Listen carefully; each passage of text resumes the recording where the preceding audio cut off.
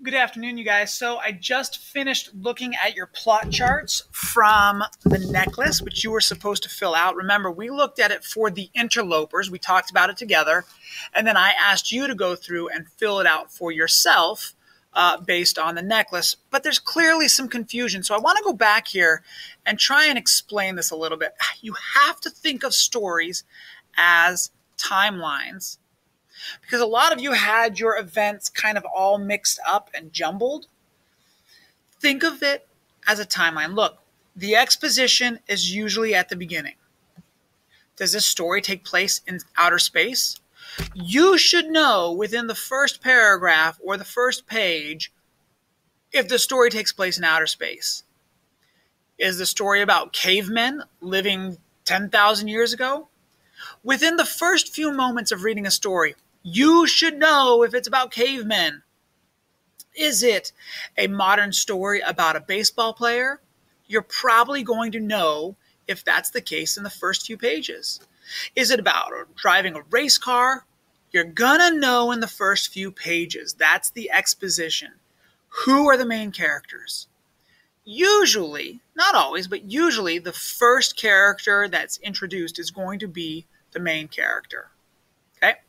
Where are they? Are they in San Diego? Are they in outer space, like I said? Are they on a boat in the middle of the ocean? You might not have a specific name of a place, but you're going to know generally where they are. For example, at home right now, I'm reading a book, and it does not ever give a name of a city. I have no idea what city or what country the story ever takes place in, but it doesn't really matter, because the people spend most of their time in an insane asylum. They're not insane, but the point is that's where they are. The exposition tells me where they are, and so I don't need to know the country or the state or the year necessarily. The point is the exposition at the beginning of the story tells me who, where, and when. Somewhere at the beginning of the story, there's going to be a conflict. That's what drives the whole rest of the story. If you didn't get to the conflict until the end of the story, you would have read very boring pages where the characters are just like, life is good. Today's a good day. Life is, because if it's just good, then there's no conflict. There's nothing happening. The conflict happens at the beginning. So when you identify the conflict, you have to think, what in the beginning of the story changed things? What caused the characters to behave differently? Okay? The rising action is in that middle part of the story where things build up and they get more and more interesting. Now, as I have said before, you are not limited to only 3 events of rising action. There could be many events of rising action. Generally, we narrow it down to the biggest, most important events. If you're reading a 900-page book, there's going to be a lot of rising action. Okay? There might actually be a couple of different conflicts as well. We're not going to delve too far into that, but the point is, if you're reading a short story, there's a few events of rising action, but we're limiting ourselves here to just a couple. Now look where the climax is. The climax is definitely getting towards the end of the story. Remember, if we're thinking about a timeline, time is moving from the beginning to the end. The climax kind of towards the end. It's maybe past the middle part. Okay? It's the really big, interesting, surprising event that's super exciting. If you like watching the Marvel movies, the climax is always going to be when all the superheroes show up and they're all battling the bad guy. That's just how it works. Okay?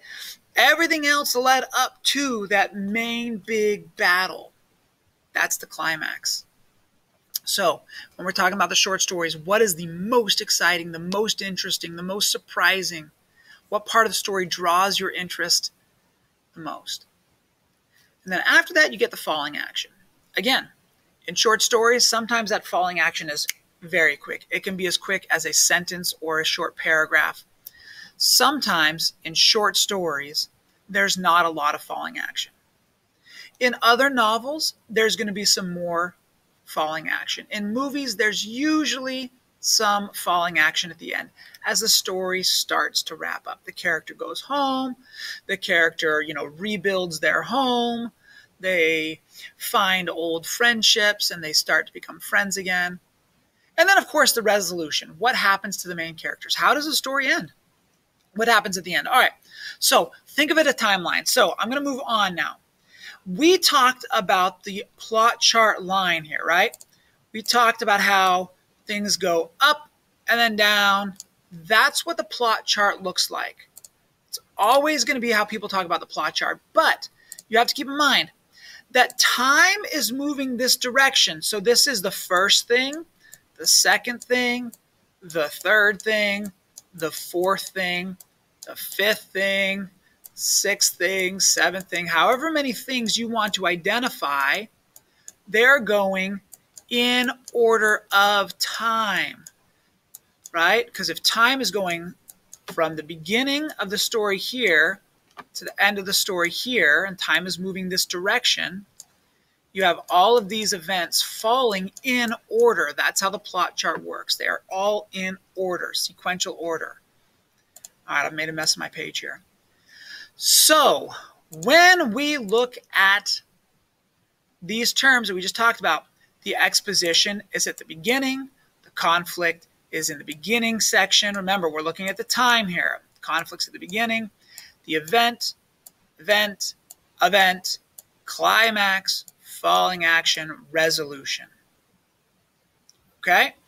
This is the first thing. This would be the last thing. So talking about following things in order. All right. Let's take a look at the necklace specifically. Okay? How can you fill in this chart? Because this was your task. So here's my example. Matilda, Mr. Lascelles, Mrs. Forestier. Those are the only characters. You had to list all three.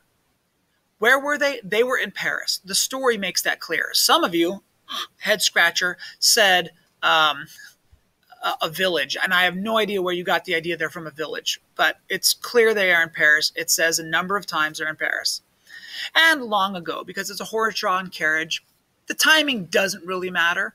Not a huge part, but we can say long ago. All right, the conflict, what changes things?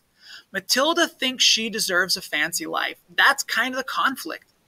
She is the one sitting there all the time thinking, I need a fancy life. She's always disappointed. And at the beginning of the story, she dreams of a fancy life. And then her husband brings her the invitation to the fancy life. And remember, if we're looking at a timeline, this is the first event, second event, third event, fourth event. Then she needs money for the fancy dress. So that's going to be our fifth event. Now, we could break these up into two different things, right? These are kind of different things. So we could add a whole nother rising action box here if we wanted.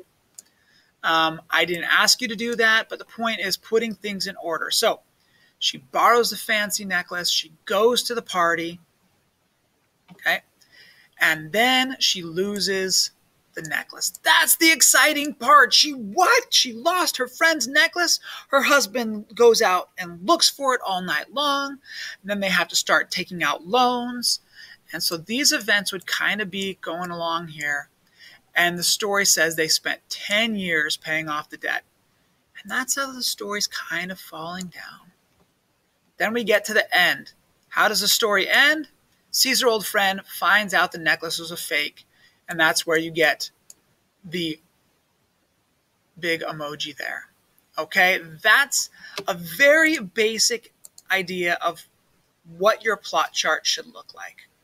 Okay, doesn't have to be exactly like this. There's some room for variation. I will allow certain different ideas, but basically this is what it should look like. So if you got it right, thumbs up. If you got it wrong, let's do it again.